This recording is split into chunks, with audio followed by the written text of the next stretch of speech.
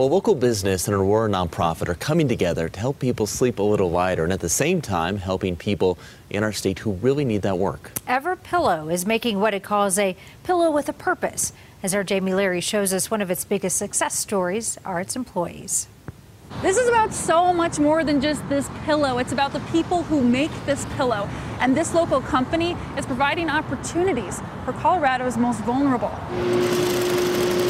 The quiet hum of sewing machines means more pillows out the door for Steve Van Diest. Everything from cut, sew, stuff, package, and ship is all done in-house at Mile High Workshop and employing people.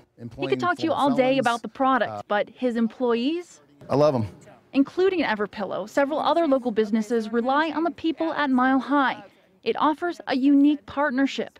It can be impossible to find a job if you're somebody with a criminal conviction, if you're in recovery from an addiction, or if you're homeless. But this is a space that welcomes that. In its 4 years, only 4 have reoffended. The number of jobs created, huge. Sarah is now a manager here. Her job?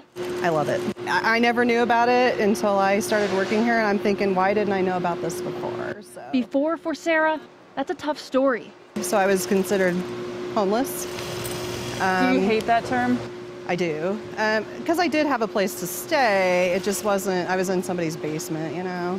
Mile High Workshop helped with everything from housing to counseling. Anything they can help you with, they'll help you with. For Steve, the only risk is losing people like Sarah to better paying jobs.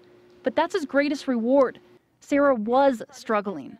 Now I'm not, and, you know, I've got my life back on track, and, you know, it can happen to anybody. So next time you're shopping, think about where products are made. It just might help you and somebody else sleep a little better at night. In Denver, Jamie Leary, covering Colorado First.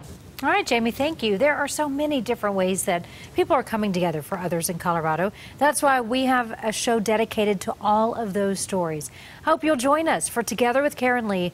Because of the governor's debate, this week's show will only air Sunday morning at 7:30.